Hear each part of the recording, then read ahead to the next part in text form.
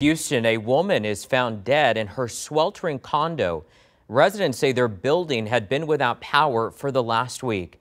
And adding to the frustration, the building was part of what is being called a nested outage, meaning that power all around the complex had been restored.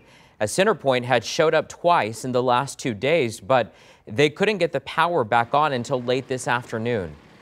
Meanwhile, the number of outages in the city has finally dropped to 50,000. CenterPoint hopes to get all power restored by Friday.